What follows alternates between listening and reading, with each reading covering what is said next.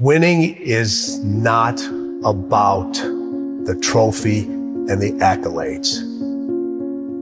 It's about the grind.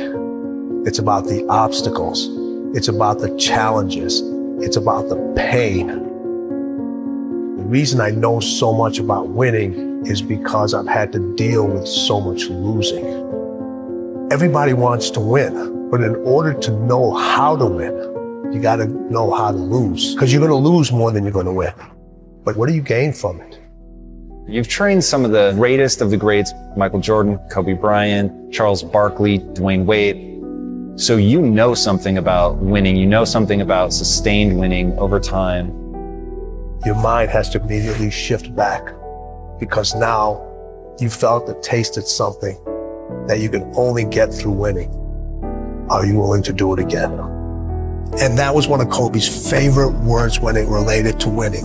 He says, you have to be obsessed with whatever your win is. Be all in. Mm-hmm. 3 greatest lessons I learned from Michael: competing, accountability, and then winning at all levels.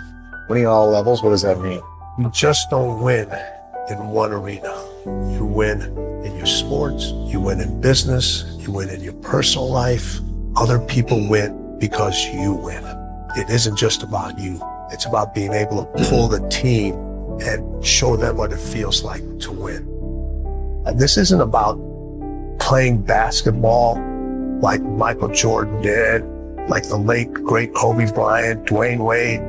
This is about having the mindset to win. When you fail, your feelings give you excuses. Your mind makes you more resilient. You look at when Kobe, his first playoff series, he had this horrible game where he shot like 4 or 5 straight air balls. Now, he could have came back next year and said, I got to prove everybody that said, man, you're too young, why'd you take? No, it was just like, you know what? That's on me. I have to own that moment. Now, I got to prove to myself I can overcome this, because now everybody else is doubting me, but I can't doubt myself. Everybody told MJ, don't go to North Carolina. You'll never play. You shouldn't be here. And Michael went out and he said, I don't need to prove to coach. I don't need to prove to Buzz. I need to prove to myself that I belong here. I always say, you can have fear, but you can't have doubt.